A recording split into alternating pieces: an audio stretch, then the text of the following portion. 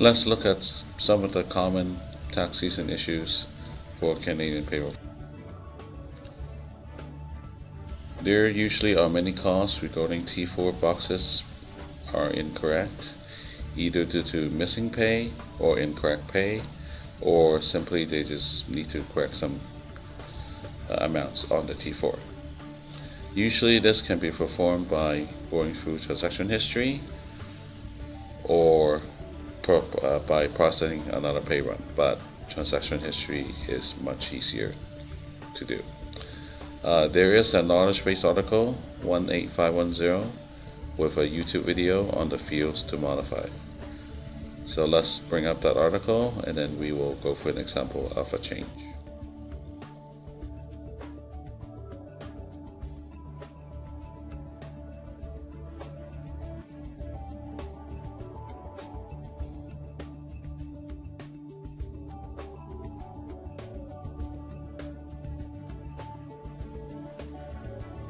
These are the common boxes that can be adjusted through transaction history on the T4. So let's try adjusting the employment income, box 14. So in this particular case, you will select Inc. tax and then the earnings before deduction field to increase or decrease the employee's amount.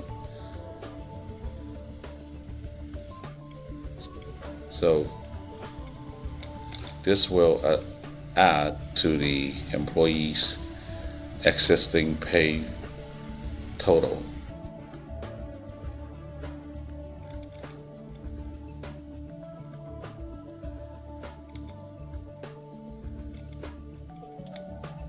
Select the employee and the appropriate date.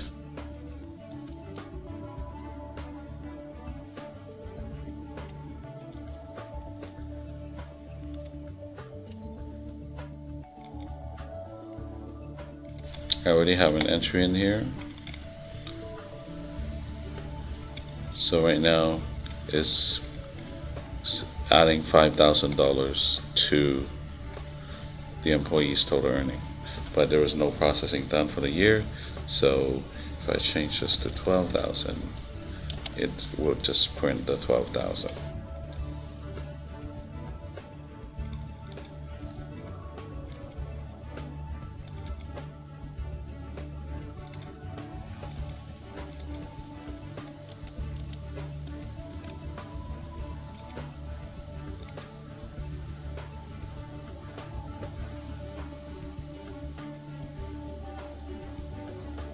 And box 14, 12,000.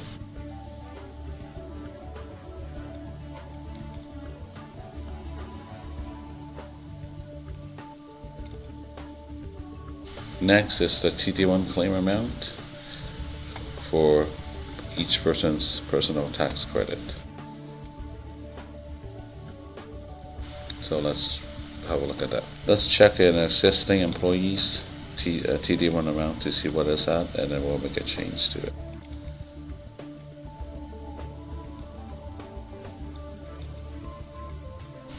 So normally that amount is under the Inc. tax also. So we'll highlight Inc. tax and go to tax info. TD1 total tax credit, $11,500 in here right now. So for example, I want to change that to $11,900. I want to increase that by 400, and then I would go to, I can either manually change it there or go to the update TD1 claim account icon to do it for a range of employees or just the person. So normally you would update for the federal tax and the provincial taxes. So we will just update the federal tax in this case.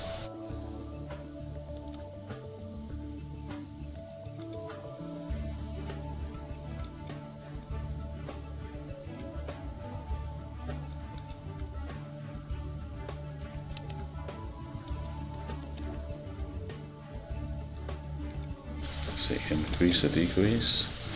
So if I want to increase that $400, I will just put 400 there. and it's just updating the one employee.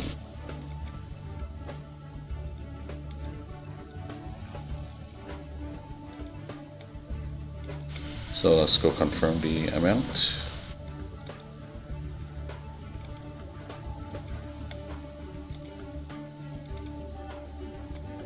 $11,900. Another common call is accrual balances being incorrect, such as sick pay or vacation pay, either due to missing pays or they were incorrect from the beginning of the year. So transaction history is another way to correct the issue. So let's try one of those.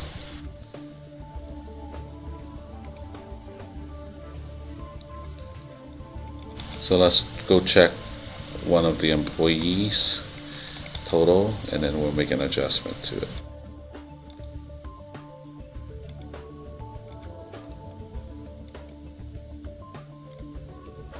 So this person doesn't have any vacation at all remaining.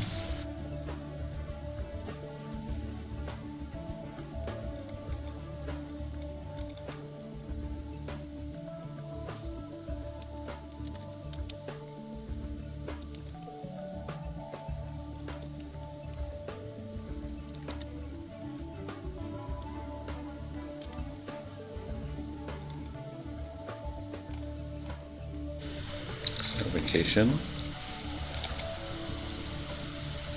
and then I want to accrue or give this employee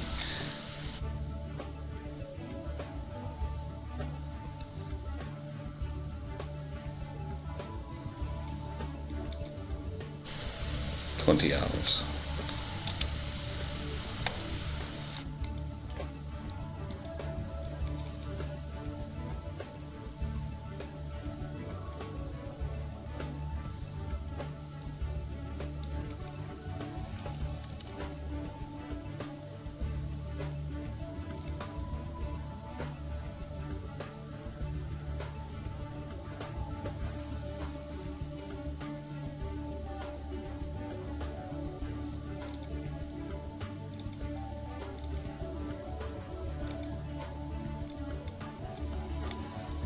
$20 hours.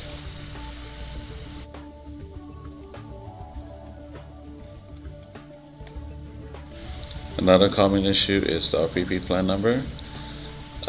Check Knowledge Base Article 18510 to see where you update this number or enter this number.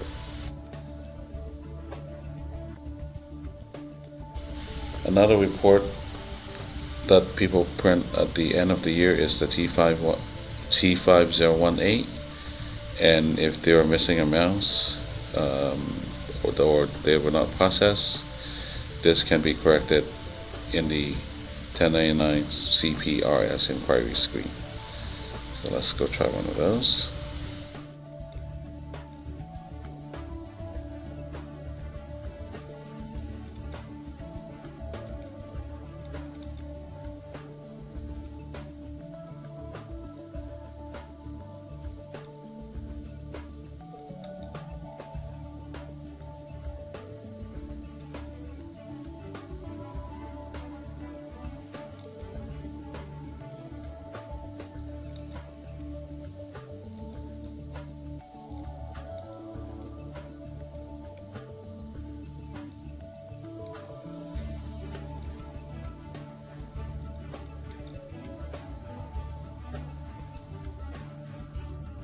Right now I already have an entry in here, but say there was another payment that was missing. I just press insert,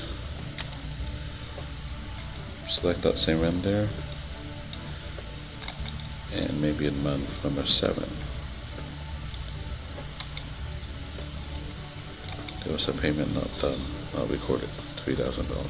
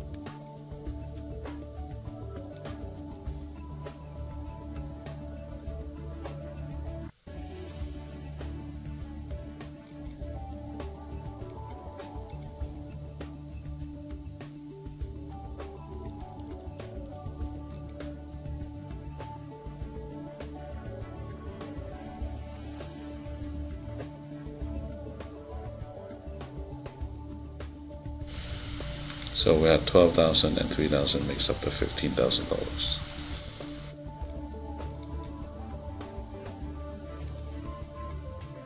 Another common call is bonus pay. Sometimes bonus pay customers would like the regular rate to be calculated on the amount. So normally you can select the non-periodic payment option within the setup of the bonus pay, and it should treat it like with the regular rate calculation. So let's have a quick look at that. Setup, earnings and deductions,